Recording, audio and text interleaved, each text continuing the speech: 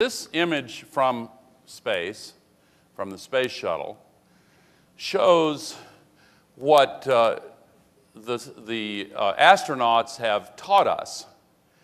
Just as Galileo's telescope revealed the true relationship of the Earth to the sun, the sky is shockingly thin.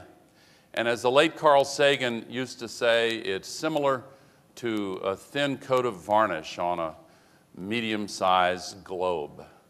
And even though the Earth is large, the sky is very small in comparison. And for a variety of reasons, we are now capable of having a great impact on it. The entire relationship between the human species and our home planet has been radically altered by the quadrupling of population in less than a century, by, much more importantly, by the magnified power available to each individual that science and technology has given us, and by our obsession with short-term thinking, whether in business being focused on quarterly reports, or politicians on overnight public opinion polls, or media empires on weekly sweeps weeks. And the neuroscientists have explanations for our preference to short-term horizons, but we have a generational challenge now. And all of you know this basic science well. The energy from the sun comes through the atmosphere as a shortwave light and is absorbed by the planet and is re-radiated as infrared, and some of the outgoing infrared is trapped, and that's a good thing. Another of the anniversaries, and I referred to it, is that this is the 150th anniversary of Sir John Tyndall's discovery that CO2 molecules absorb infrared radiation. That, I'm told by scientists, is not controversial. It is rather like gravity. It's quite well established. And here's a way of looking at its significance. Earth and Venus are almost exactly the same size, no more than 400 kilometers difference in their circumference. Less well known is that they have almost exactly the same amount of carbon. But the miracle of life and the unique geological forces here on Earth have, over billions of years, removed much of the carbon from the atmosphere, leaving that ideal thin shell, ideal in that it's perfect for the evolution of life and for the sustenance of us. But on Venus, those processes did not occur, so most of the carbon is still in the atmosphere. What difference does that make? Well, on Earth, the temperature is 59 degrees, or 15 Celsius, and on Venus, it's 855 degrees, or 475 Celsius, and it rains sulfuric acid. So, however upset you were at the weather forecast this morning, it wasn't that. And it really doesn't matter that Venus, very much that Venus is closer to the sun. It's 3 times hotter than Mercury, which is right next to the sun. Indeed, all that CO2 is much more reflective than Earth's atmosphere. It has less coming in, but much more trapped. So this is relevant to human civilization's current global strategy of taking as much carbon as possible, as quickly as we can, out of the ground and putting it in the atmosphere. As we do so, this thin line thickens. And as it thickens, more of the infrared is trapped.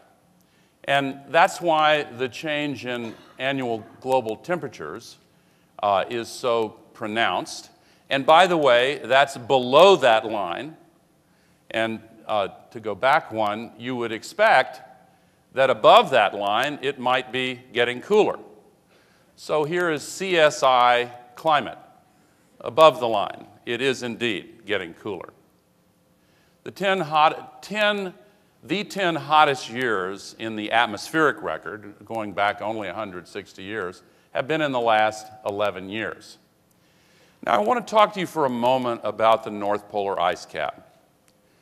It is the single most vulnerable load-bearing element of the current ecological balance in the Earth's climate system. In 1980, it looked like this, and last year, 14 months ago, it looked like this. But I want to go beyond just the surface area of the Arctic and look at the thickness of the Arctic. The Navy submarines have been patrolling under the Arctic, and with those measures and others, we have now seen the truth the scientific community has been putting out, that there's a positive feedback loop. Most of the sun's rays bounce off the ice, and as the ice melts, as in the right-hand part of that image, instead of 90% or so of the sun's rays being reflected, 90% or so are absorbed, and the heat builds up. So in 2005, a new record loss of ice was measured, which is equivalent to every state east of the Mississippi River. For most of the last 3 million years, I'm told, the area covered by the Arctic ice cap has been roughly equivalent to the lower 48 states, minus an area roughly equal to Arizona. I'm not singling out Arizona. This graph wasn't made during the recent general election campaign. But the scientists that I met with at the National Snow and Ice Data Center were truly shocked when in 2007, in 1 year, it, to use their phrase, fell off a cliff.